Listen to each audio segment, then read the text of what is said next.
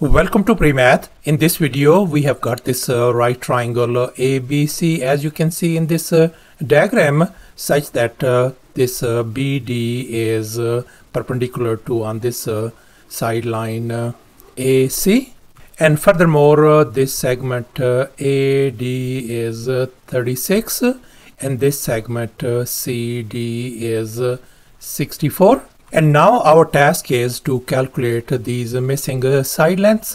This side length AB, BC and BD. Please don't forget to give a thumbs up and subscribe. Please keep in mind that this figure may not be 100% true to the scale. Let's go ahead and get started with the solution.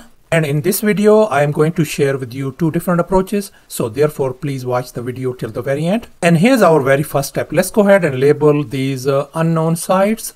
I'm going to call this BC side length as X, this side length AB as Y, and this BD length as lowercase m. And our task is going to be find the value of m, X and Y.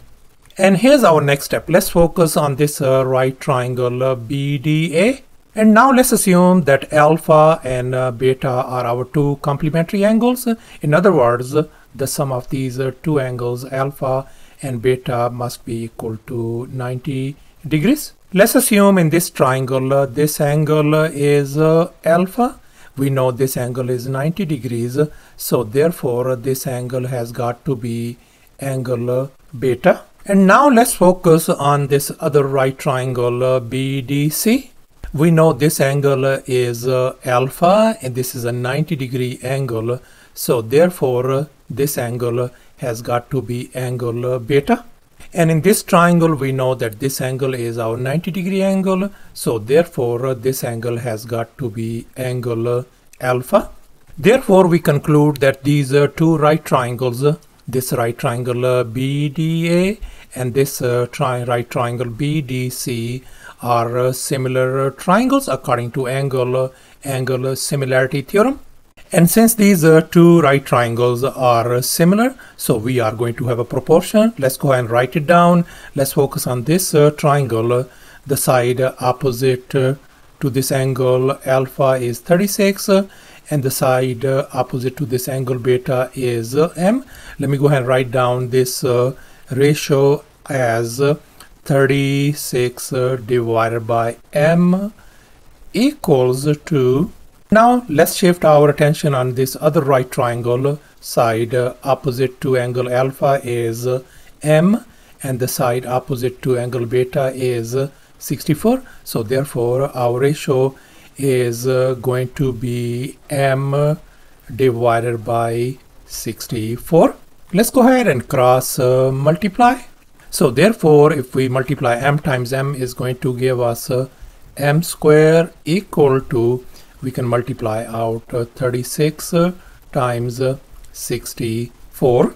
Let's go ahead and undo this square by taking the square root on both sides. And now we know that this square and square root undo each other. So we got m equals to, and here let's go ahead and split them.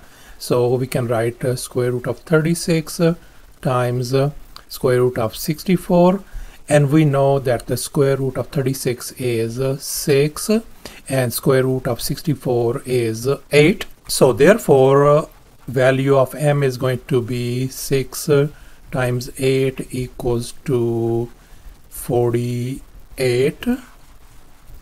So therefore our this side length m turns out to be 48, as you can see over here. And here's our next step. Let's focus on this right triangle BDA once again. And we are going to use the Pythagorean theorem to find the value of y. And here's our Pythagorean theorem. A square plus b square equal to c square. Let me go ahead and call this longest leg as our side c.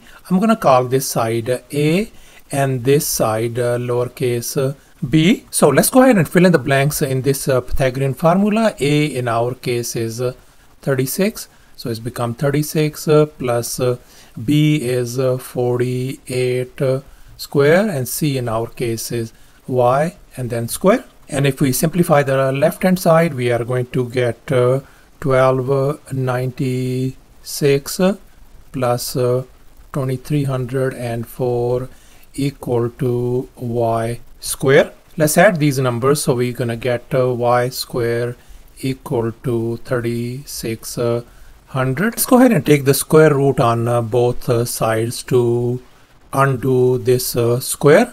So we can see this become y equal to, on the right hand side, is 60. So our y value turns out to be 60. So thus this y value turns out to be 60.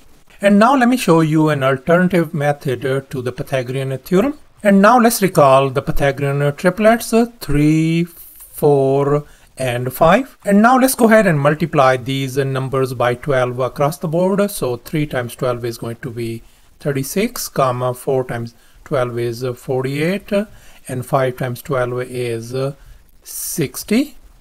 So therefore our Pythagorean triplets turned out to be 36, 48, and 60. As you can see over here, 36, 48, and 60. And finally, let's focus on this another right triangle BDC now. And now we are going to use the Pythagorean theorem to find the value of this side length x. And here's our Pythagorean theorem once again: a square plus b square equal to c square.